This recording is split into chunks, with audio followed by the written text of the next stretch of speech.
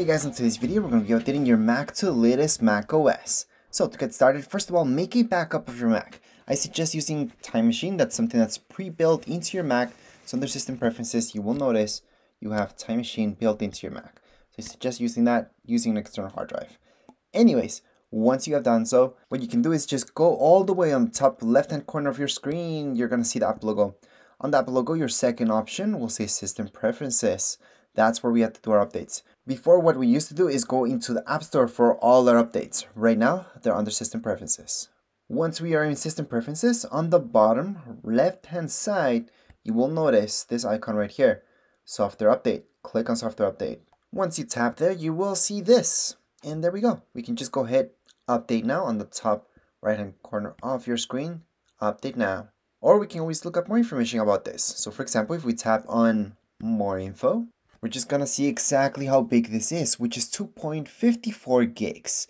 So that could be really small for some of you or huge for others. It all depends on your internet speed.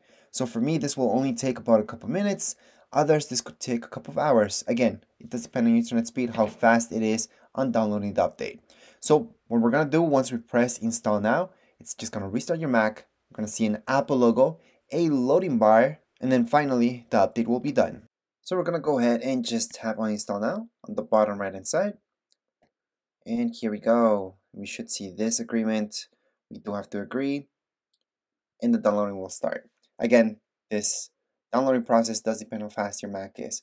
Afterwards, it's just going to restart. At this point, you could leave your Mac to do its thing by itself.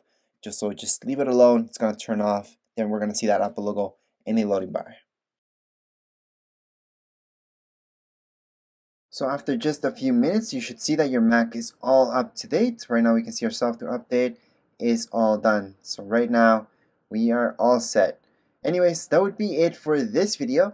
If you guys have any comments, questions, you guys can write down here in the comments area. Don't forget to subscribe and rate. Thank you.